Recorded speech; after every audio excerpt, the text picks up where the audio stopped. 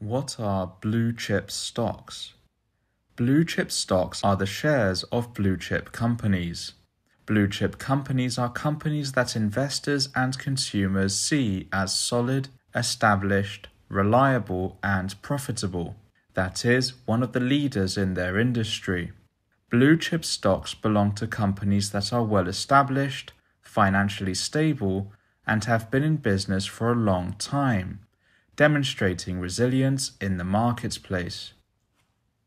Blue chip stocks have shown resilience in reputable market indexes such as the Dow Jones Industrial Average, FTSE, Nasdaq, and Nikkei.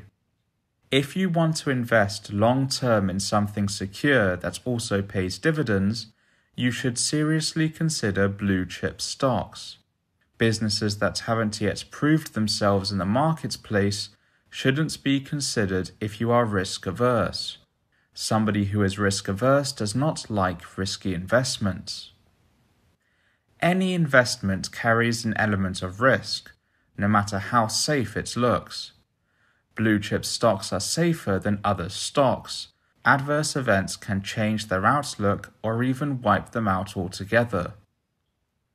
During the Great Recession that came immediately after the 2007-2008 financial crisis, several top banks and leading multinationals, all blue-chip companies, went bankrupt.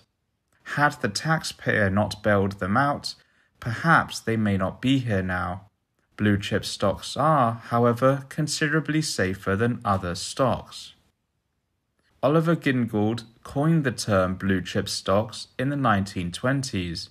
He was editor of the Wall Street Journal's Abreast of the Market column.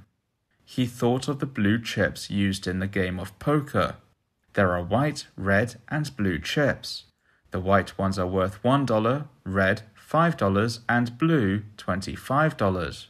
The blue chips are the most valuable and are the ones every poker player wants, hence the term blue chip stocks.